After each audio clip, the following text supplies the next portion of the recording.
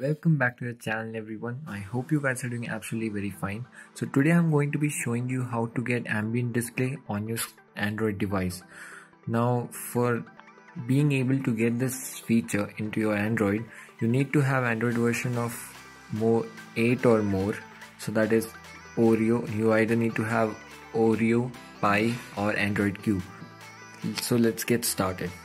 So what you need to do first is that you need to let's unlock the phone first, and then you have to navigate to the Google app.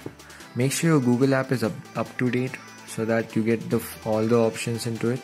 Now once you enter the Google app, click on this triple dot more option, and in more you have to go to the settings option. Now once you go to settings, click on Google Assistant.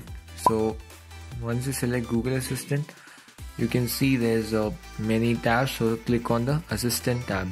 So once you click on that Assistant tab, scroll down and navigate to the phone option. So once you click on phone, you can see there are a lot of stuffs in here. So under personalization, you have this ambient mode.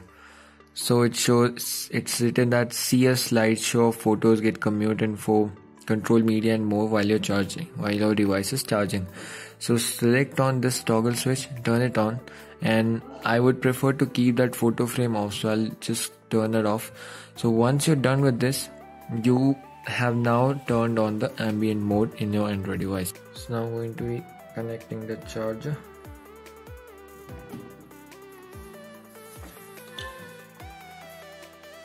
So there it is. Here is the ambient mode, and you can see the option. It shows get personalized result on your lock screen. So I'll unlock my phone first, and then it says allow personal results on your lock screen. So there are many settings, so you can change all the settings through this. Now I'll click allow. So the moment I go to return, I can return to ambient screen. So it says more stuffs. It'll even give me all the notification that I get. And that's how it works, guys. Thank you for watching this video. Make sure to give this video a thumbs up and please subscribe.